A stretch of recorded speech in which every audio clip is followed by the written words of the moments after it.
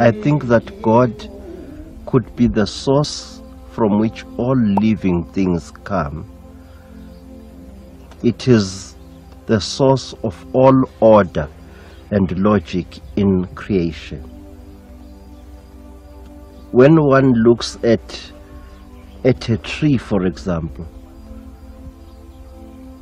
one can see the art, the artistry and the logic behind each leaf, each branch, and each layer of bark upon the tree. A tree is a highly advanced sort of living machine.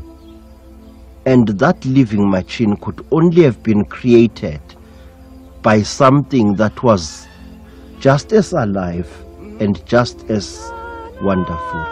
That is God, I think.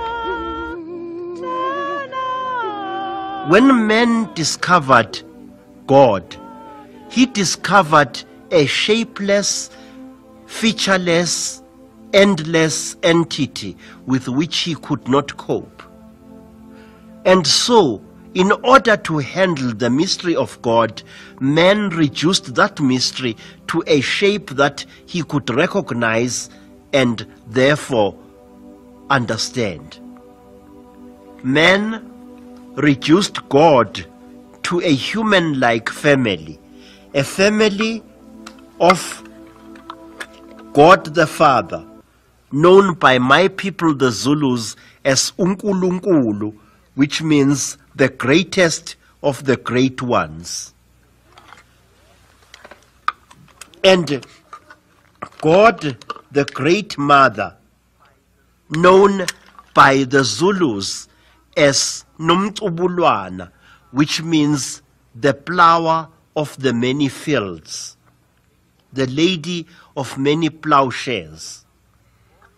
And God the Son, known by the Zulus as Umvelingangi, which means the firstborn of the Almighty. This stone here is engraved with the 10 great laws of the Almighty. And this serpent symbolizes one of the most important pillars of the traditional black religion.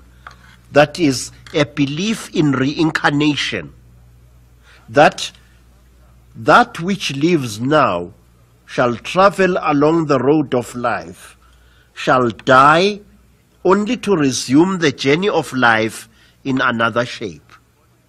This is the symbolism of the double spiral serpent. It's a symbolism of rebirth. Also, it is a symbolism of the secret road that, according to ancient tradition, was taken by people between this star system of ours, the solar system, and other solar systems. Because we are told there was a secret spiral road which you could travel from this earth of ours to other planets. But when man became aggressive and sinful, the gods closed the path of the many returns, as it was called.